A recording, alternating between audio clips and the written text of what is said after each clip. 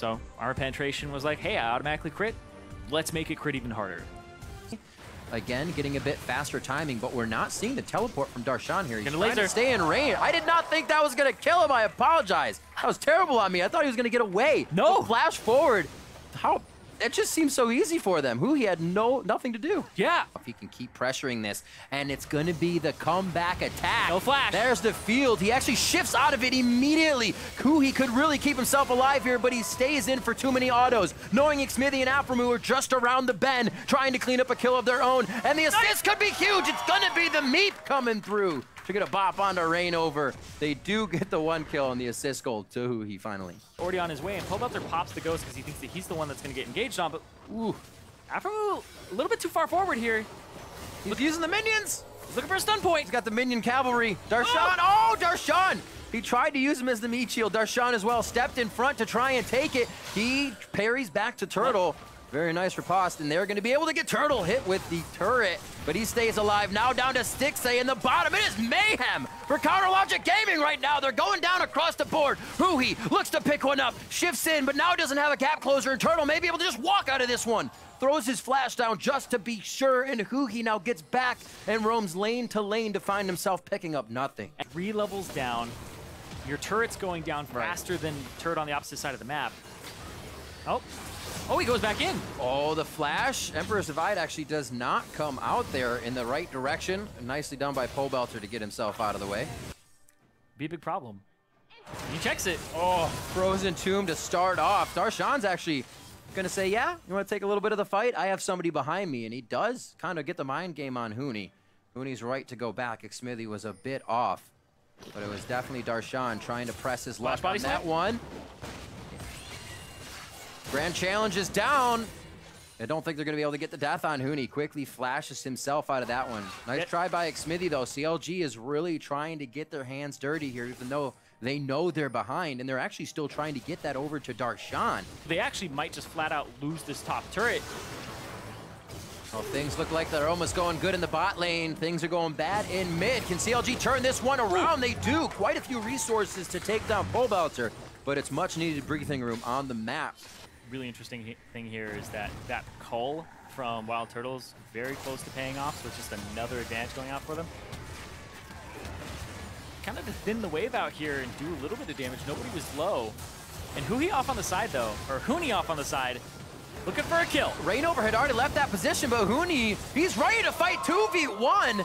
And WildTurtle firing the Essence Barrage, or True Shot Barrage, I should say, over the shoulder of Huni to pick himself up a kill. The Gragas ultimate, the Emperor's Divide, and maybe a Temper's Fate to start it off could be what they need. Here they try that pressure on mid again. For Stixxay. Immortals is ready. Chaos Storm goes out. The flash in from Reignover, and they find Stixxay. We talked a bit about that little immobility on Jhin, and it does cost him his life. That's going to be a double kill now onto Huhi. aphromoo very low, looking for a binding on the backside. Is staying in, trying to do what he can for the team, but it just keeps him in range for Pobelter. Turtle, Arcane shifts in, goes for another one as the Grand Challenge is still on him. And they're able to take down Adrian as a trade back. Turtle on the side of the base he usually is with about a few hundred health. Yeah, playing crazy. The shell is on, so he's safe. Reignover's going to be a bro. And the highest person on CLG is 6,600. We'll see how it plays out. Frozen Tomb goes down. Grand Challenge has time a bit to wear off. He's going to get the other side of it. Can he get one more dash in? Darshan has the mana, and he 1v1 Huni down. Is going to decimate CLG. Whoa. Like that. You don't say. Yeah, and it gets to run with him, and it's a little bit faster than him, too, even with Ghost on. Oh. I think there was a Mountain Drake that Counterlogic Gaming was able to pick up throughout this, but this is very, very big. Turtle. Nice hit. That meat was able to connect. They also grab the barrels. Turtle can't dodge left or right quick enough. They clean one up, but CLG is repairing right now. This is large, Rob. My bad. It's okay. I forgive you. I don't play mages. Oh, history repeating itself here in the bot lane. Frozen Tomb onto himself. And it looks like it may not be enough. A quick W. He's got flash. And a claw out. Huni's flash is down, but he doesn't decide to go for it under the turret. Too much slow, too much control from that Lissandra. Yeah, Darshan wanted to flash and get that vital, and he's going to go for it anyway. He goes under the turret. Can he get him when he's buying? No, the potion not quick enough. CLG playing this game like there was never any deficit in the early game. Going hard onto Reignover here. Is there a follow-up on Xmithie's ultimate? He's looking to displace the team. Maybe Adrian first. Pobelter right around the back. He's able to just walk up. There should be a front line, but CLG is so focused on these kills, they're leaving everything behind them open. There's nobody to save the squishies, and Pobelter's going to take full advantage of that along with the rest of the team. This could be an ace onto CLG, but Darshan coming from the base will not allow that to happen. It's not possible, but Immortals, the possibility for Baron is very real now. Uh-oh. Just in the bottom left cam, we see aphromoo having some trouble. A flash out. Huni actually just got that flash back up. They have Huni, who's favored those carries, but he can do it. But he can't do that. He will be one of the guys to try and do it and sometimes get himself in a sticky situation. 50 seconds on the clock for him that time for getting his hands a little too dirty. Darshan not starting this fight, does not have the upper hand when Huni comes in with the damage first.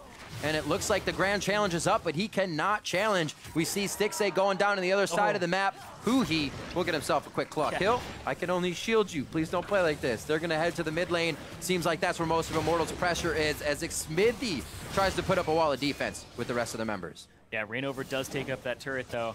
And Huni, hits and runs. He's been doing that all game long. They saw Darshan get Huni twice, and they said, we actually need to make more pressure. We'll see this kill one more time. Ooh, too far forward there, and WildTurtle just combos him down. The worry is if they don't close it soon.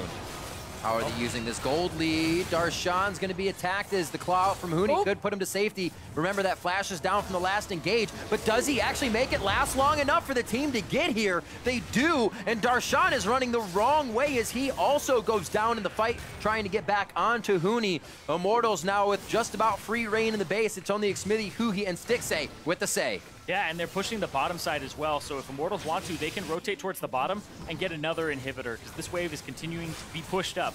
And they're trying to make a play. And Burst of Eye goes through. They should be able to drop Huni. Really, all they lose here is side pressure.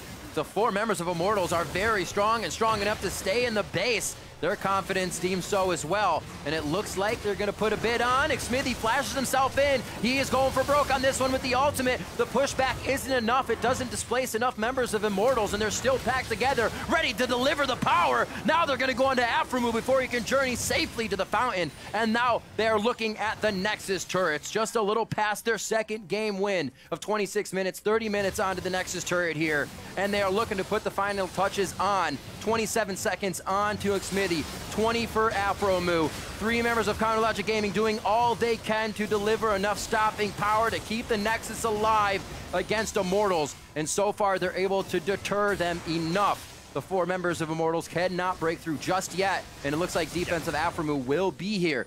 However, CLG's base is turning into shambles. Exactly. They're pinging towards the top lane now. Immortals, they want to take this. Huni TP's back in. And here comes Reignover as well with the ultimate. And they're looking for the end. Huni flying straight in. Reignover's already there. Grand challenge onto him, but they can't get the rest of the challenge down.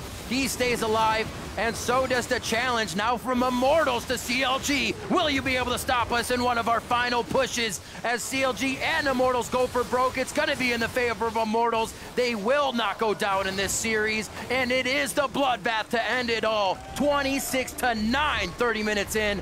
Immortals take the series over Counterlogic Gaming.